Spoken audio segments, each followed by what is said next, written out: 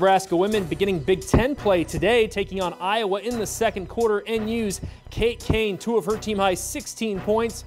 Huskers take a 1-point lead, and the Scarlets getting into it early later in the second. More from the Big Red. Isabel Bourne buries the 3. Nebraska up 38-34 at the half. Amy Williams, a fan of that. Fourth quarter, Leah Brown, the nice pass to Nicaea Liley.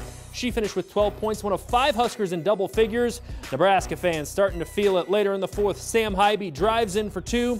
Huskers hang on 78-69. They're now 11-1 overall, 1-0 in the Big Ten.